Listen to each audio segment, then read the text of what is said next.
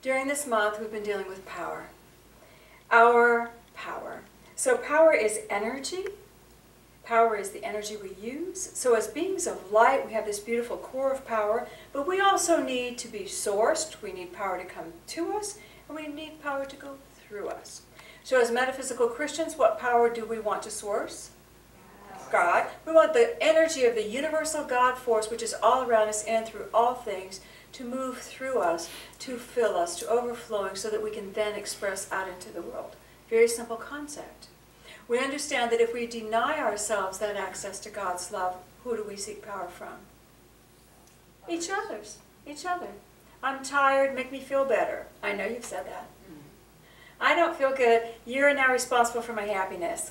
Why do I have to work so hard? Give me a raise. You know, we seek to draw power to us from everyone around us. And that is exhausting, as you well know. If you give power to people around you, do you not become depleted? Yes. If you take power from people around you, that's also efforting as well. Because we're not designed to do that. We're designed to breathe in the love of God and express it through us. And then our power center becomes a precious core of flow. But as human beings, during this series, we're talking about how we've protected our power. Don't take my power from me. I need it. And if you haven't been through all the weeks, you might want to watch them on YouTube because it's very fun. You might see someone that you know. All right. So we don't want to work at protecting our power. We want to begin to work at flowing power. So when you come to metaphysics, when you came into the metaphysical thought, how many were actually born and raised in it? 2. Okay, great. You guys chose it before you came. But most people come to it either because their life is not working, or because they know there's something more, or because they've been denying who they are for so long and they know they need to find a way to express. Some unfit, something doesn't fit, and we seek to find something that makes more sense to us. So we all typically come to metaphysics out of some sort of realization or need to be greater, to understand greater. Does that make sense? All right. You guys know my story, how I came. But it's really understanding what is the truth of me and how do I embody that truth. How do I know the love that I feel from God in a way that doesn't limit the perceptions? So when I came into metaphysics, and this was a while ago, because I was raised in a metaphysical household on many levels, but a metaphysical church I had not yet found. So when I found my first metaphysical church, so many years ago, I was directed to this book by John Randolph Price called Practical Spirituality. And I share this book with you because I have loaned my copy so many times over the years. I've had to buy that many copies because they never come back. But when I first read this, it was amazing because it is basically, you can choose your world. This is a new thought.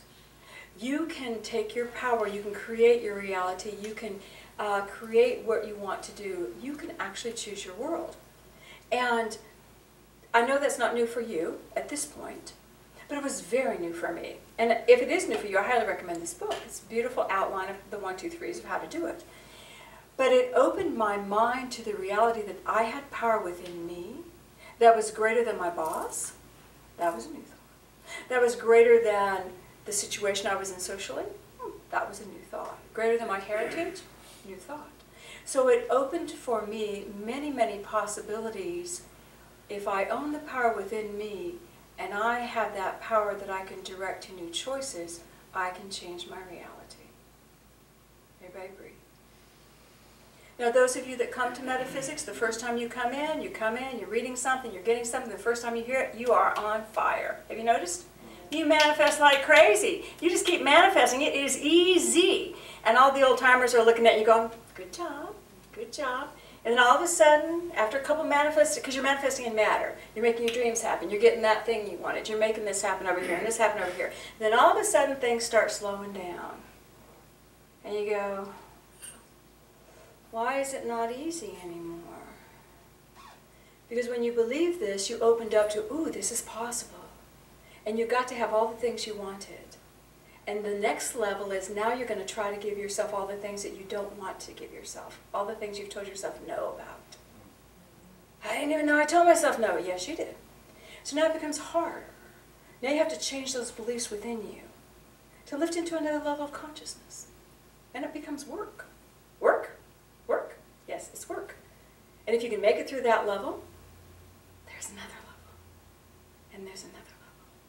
Anyone who's been in metaphysics for a long time understands this, yes? Yes. Babies, new to the thing, love this. They love that first year or two. Just like crazy. Everybody say, I went through that. I went through that. Yes, you did. Yes, you did. But if we're going to become super beings, we stay the walk. Because there's always more, and there's always more, and there's always more. And we stay the walk. And what shifts us from one level to the next is work. That's why you guys are here today. See, I'm not afraid of work. I'm not afraid of work. Okay. The more light, the more love, the more opportunities. It is not okay to occasionally use your power to hurt or harm once you lift into that level of wanting to be a super being. Did I just lose half of you? No. It is not okay to occasionally hurt or harm. If we want to rise and keep rising, that is not okay. If you want real freedom, you have to let go of attachments and judgment. True freedom, let go of attachments and judgment. If you want to move to become a creator God and create with God, you have to become love in all things. And it is a beautiful, beautiful dream, isn't it? Who doesn't want to become love in all things? Don't we all? Yes. Okay. All right. When we're on the journey, I'm going to expand you a little bit. We see movies like What the Bleep. How many have seen that? Okay. We read books by Deepak. We read Life and Teachings of the Masters of the Far East. Getting smaller and smaller. We read the Bible. Oh, that's right there with Life and Teachings. Good. Okay. As we are exposed to these thoughts, what we see is a universal message. And the universal message is you are greater than you know. What the Bleep was a movie that came out 15 years ago. It is a fantastic movie. And it shows the spiritual concepts of avatars and masters and all these beautiful qualities that we hear about being validated by science in the movie and through Deepak and through the Bible and through Life and Teachings. It is said that man can bilocate and be present in two places at the same time. Have you done that? I haven't either. But science is proving it's possible. That's shocking, isn't it? Science is proving it's possible. Science has done, and these are experiments that were done 20 years ago, where they would have a wife on one coast of the United States and the husband on the other coast of the United States, and they would have them encased in buildings where, I think leaded, where vibration can't enter in. Then they would hurt the female somehow. And the husband would simultaneously, not a second later, but simultaneously feel the pain in his body across the coast, coast to coast. But do you see it's simultaneous? And science goes, what's up with this? What's up with this? How is that possible? There are so many things about the human spiritual super being that science is just now discovering. Back in the 80s and the 90s, when they were just beginning, and Deepak and the men were out teaching, and all the master spiritual leaders were teaching, they said you can take a vacuum and then put some cells in it or some atoms that are vibrating a certain way, and then you can introduce a different atom that vibrates a different way, put it in that vacuum, and it will become like the people that are in it. It'll become like the ones that are already there. Can we say stem cell research? Now they can take the stem cells and make them into any organ they need it to be? All of these things that we heard of, you guys should watch What the Bleep. And let your minds go, oh, that's already being done. That was insane back then. That's being done in science today. The capacity of the human body, the capacity of the human mind, the capacity of the spirit has yet to be tapped if we move into super being. Now that may not be what you want to do. That may not be what you want to do. But isn't it cool to think that we could? Yes? Yes. All right. Okay. We used to love it. I used to love going to all the classes and listening to all the teachers about all the fantastic things that were out there. And it was truth to me. My heart would just open and I'd be so excited because as a metaphysical and sensitive child, you have all these experiences and you can't explain them. You don't know why you know that this is happening to someone. You don't know why that you've perceived this before it happens. You don't know why you're having all these experiences and seeing healings and being a part of these things that defy what we have defined matter as. But when you come into metaphysics, all those beautiful explanations start becoming visible. And you start learning and growing. And I wanted to share with you in Life and Teachings of the Masters of the Far East. This is book 3, 172. This is, for those of you that have read it, will probably remember. They tell us that the journey of awakening, we are really awakening through our own limitation. That we all, through incarnations and through experiences, have this encrusted layer of energy around us where we believed that we were limited, where we believe we can't have what we want, or we believe that we have to suffer, or we believe whatever we believe. And that as we begin to break through that, it's like we have to crack through these old, the shell around us. And have you ever seen a cicada? We had the opportunity to see one a couple of years ago. It was on the porch. And it was starting to crack through its shell. It was so amazing. And we thought, come on, cicada, come on. Well, then we went back a little bit later. Come on, you can see the movement. It took it hours. We're taking pictures at the various stages thinking, why isn't it just coming out? The hole's big enough, come on. We didn't get to see it come out. It took hours for it to come out. But we want instant, don't we? So we're all in these beautiful shells, like a beautiful eggshell. And we're cracking through with our divine ideas. Every time we have an idea that I can have what I want, crack. Every time we think, oh, look at Jesus walked on water, that's cool, crack. Jesus manifested matter, that's cool, crack. And we're moving our energy up into possibilities. And then pretty soon, we get our heads out of the shell. Enough where we can see the vista. We can see that we are spirit. We're not limited. We're spirit. But we're in our shell. And then we have to go back and pick at the shell some more. And this is when you do the internal work. Because you're still in the shell. And they said this. You can work until you have reached yourself sufficiently to get a glimpse of the horizon. Here you can cease to struggle. You're encased still in the shell. Realize the newborn chick, when his head is free, must still go on with the struggle. It must be entirely free from the old environment before it can grow into the new. It has sensed and perceived what is ahead of it, but it still has to work to get there. And I know I've talked with you guys a lot about the harmonic convergence in 1987. I know this is ancient history. There was a prayer in August of 1987 worldwide, a prayer for harmony and peace. It was in August of 87.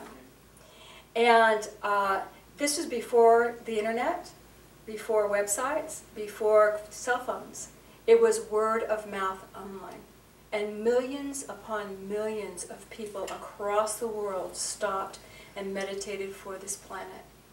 They monitored this as the moment when critical mass of the earth, critical mass of the consciousness of mankind on the earth shifted to 51% positive because of the immense input of light that was put in the planet that day.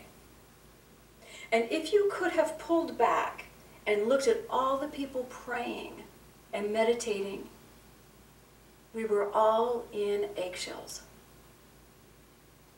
It was all a bunch of egg people. We hadn't broken free yet, but we could see. We could see, we could believe, we could pray, and we could have impact. And I know that in the last 20 years, or how long it's been, 30 years, we have been making progress, all us egg people. And you do know, and I've told you many times, the prophecies of Edgar Cayce and all the people of days gone by were tricking, just like this, until 87, and they stopped. They stopped, and things started changing. The world started changing. We went on a new path. That is the impact of love, of the chicks just even looking at what's around them. Sounds good, huh? All right. You all, when you go into start metaphysics, the first thing that you want to do is instant manifestation, right? I want to instantly manifest. Do you know why you don't? Because if you instantly manifested, you'd manifest every thought that comes through your body. So thank you, God, that you don't know instant manifestation. Now, once you reach the level where you're in love, and love is the greatest thing in your heart, and you are working as a co-creator with God, manifestation becomes instant because love is the greatest power. It's not something that we click off of our list of achievements. Oh, I can now instantly manifest. It's something we become. Do you see the difference? Becoming a super being simply means that I am now accessing all of the energy, love, and power that is available to me as child of God. And it rises above all the human struggles. We're not even in the human struggles any longer. We're seeing ourselves as child of God, and then what is good and right for me. So easy, yes? Yes. All right.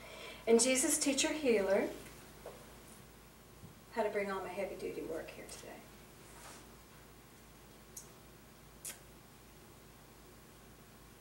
The novice lacks ease and peace of mind. How do you think the adepts, the initiates, retain the physical body long after the recognized human lifespan? How do they retain their youthful appearance? How can they use power that demonstrates their complete control over physical atoms? Many, many incarnations and practice of divine laws. Through this, they've achieved mastery. They are able to control matter on a physical and higher level. They understand spiritual science, and they work in harmony with divine law, and they are able to perform what is called a miracle. Now, if you're in this room, I would bet that each one of you has seen matter move in a miraculous way. That you've seen things happen that really, by law, shouldn't happen. That you've seen healings occur that were miracles. You've seen God move in ways that was unlimited.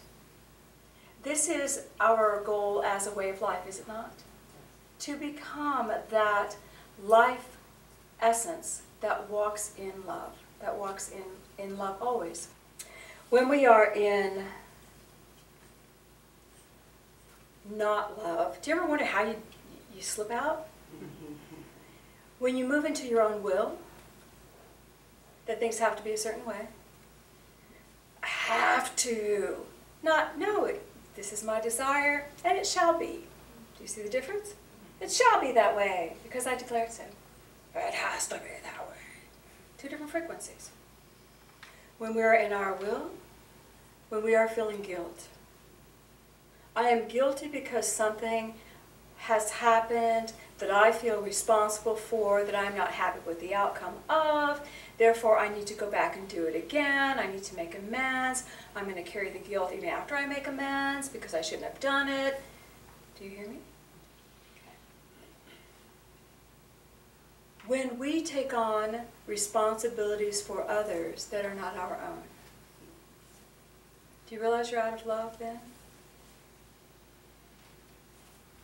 If you're not happy, I haven't done my job. When we take on the energy of others, we step out of love.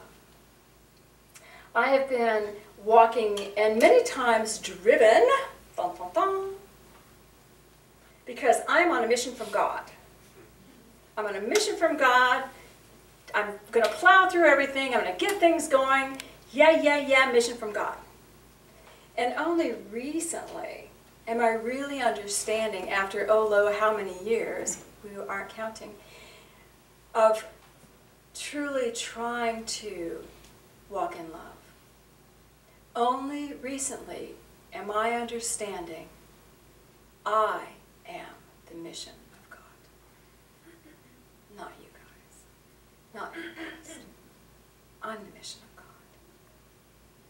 Me and God. If me and God are good, I'm great. If me and God are in love and I'm loving, I'm good.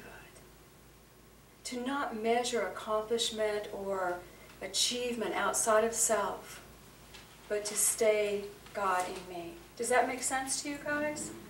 Okay. Holding the light. Now I'm going to read you something that may disturb you.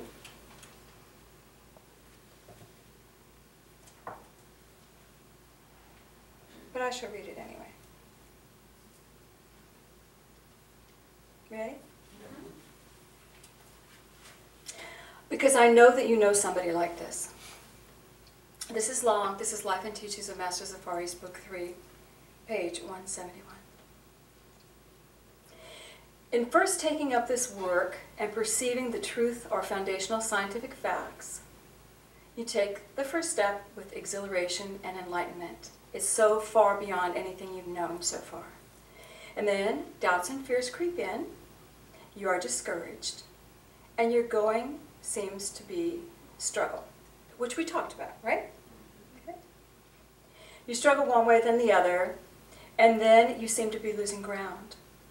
The struggle is too great for human beings to accomplish, and you begin to look at all the failures of all the people around you. And you say, God's children are dying on every hand. Nobody's accomplishing all these things. Nobody's becoming a super being. What is this all about anyway?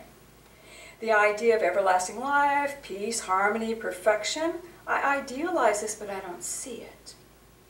And you say that, well, this must then come after I die.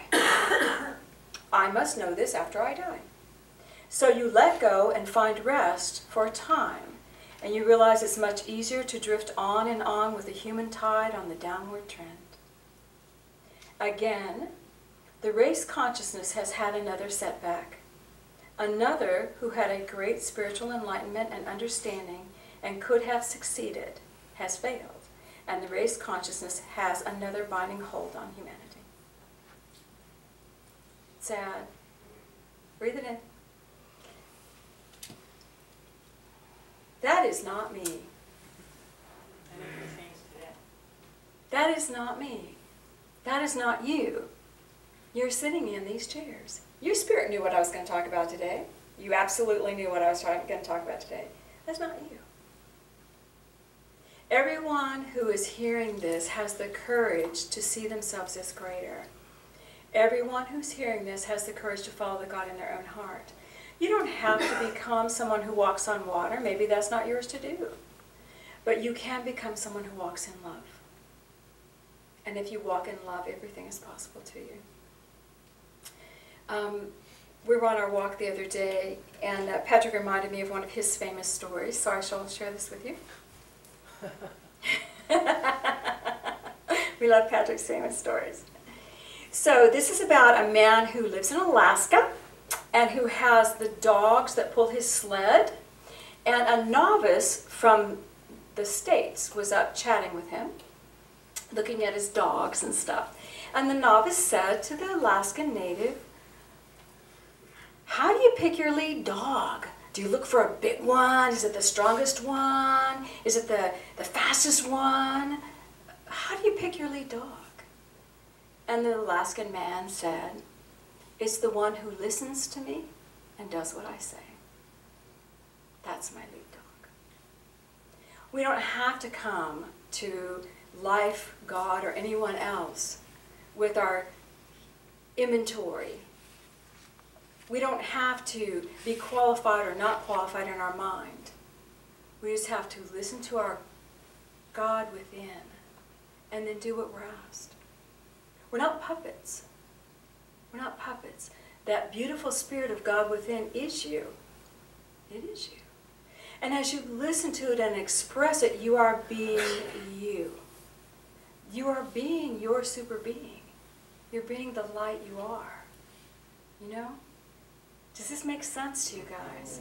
But how often do we get the guidance to do something? We go, oh, I'm going to do this. And then we take inventory with people around us. What do you think, David? Should I do it? Juanita, should I do that? Should I do this? Should I do this? And then we inventory. 50% said yes. 40% said no. Now what happened to my guidance? Now anything I take out into the world isn't me expressing. It's me responding to opinions of others. Do you see the difference? How many of you put your guidance out for opinion before you act upon it? Being a super being, you may not, our world may not realize it this lifetime, but we're kind of realizing it in science now, aren't we? Isn't science saying you guys are pretty super, pretty powerful, pretty amazing? So if we understand that which we thought was not possible 20 years ago is possible today in science, maybe we can take that same mindset to spirit. That which you may not have thought was possible in spirit is possible today. Science is finally catching up with the masters. And you have to master one thing. You. Your life. What you do. You're not here to save the world. You're here to love the world. And even in our little eggshells, we have impact. Even when we're in our eggshells, we have impact. How do you guys feel? All right. Well, let's just embody this for a second. Master beings of light. Only a master can come to the planet and pretend they are not one. Put your feet on the floor. Shut your eyes. See a beautiful column of light coming over you.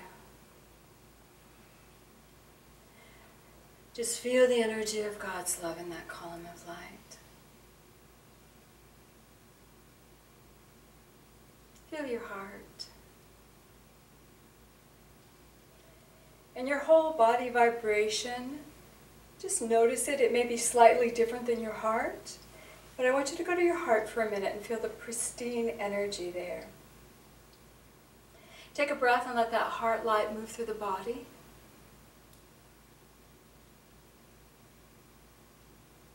And say these words, if you will. I am an eternal child of God.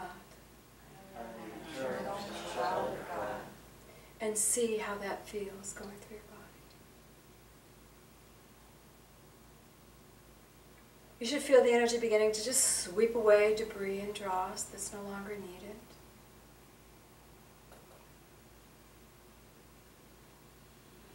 Open the heart again and ask to feel the love of God filling you.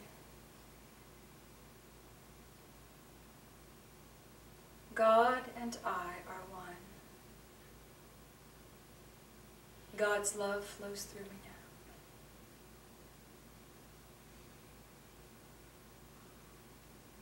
Feel that beautiful love pouring through the body, mind, and spirit.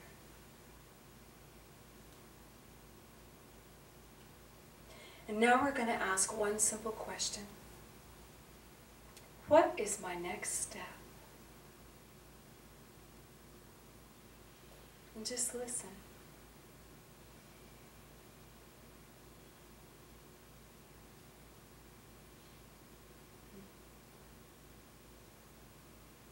And when you feel or sense guidance, just let it move through your body. If you do not hear or feel anything in this moment, you will because you asked. It'll come to you as you walk. What is my next step? Father, Mother God, I ask that your light continue to flood through every column, every soul, every light here. I ask that they begin to feel that beautiful, unlimited nature within.